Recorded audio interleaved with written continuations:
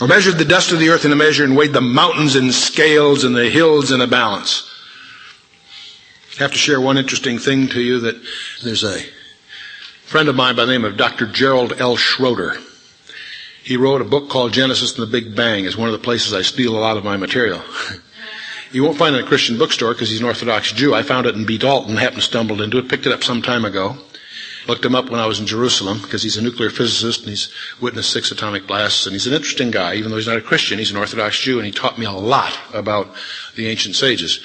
And so we became real good friends, and it's kind of fun. But in his last letter to me, he shared something kind of interesting.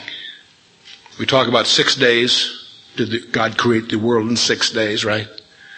And yet we measure astronomically. We know the universe is, roughly 13 billion years old, and by some other accounting.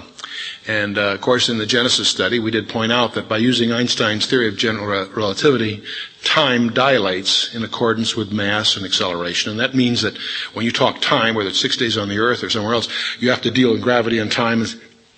Time is neither linear nor absolute. Jerry went and did the equations recently. Took the mass of the universe, which we now know, and took the mass of the earth.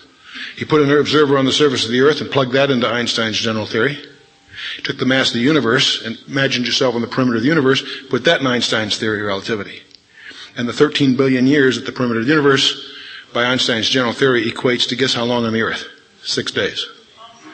Isn't that kind of fun? The foolishness of God puts to naught the wisdom of men. Interesting.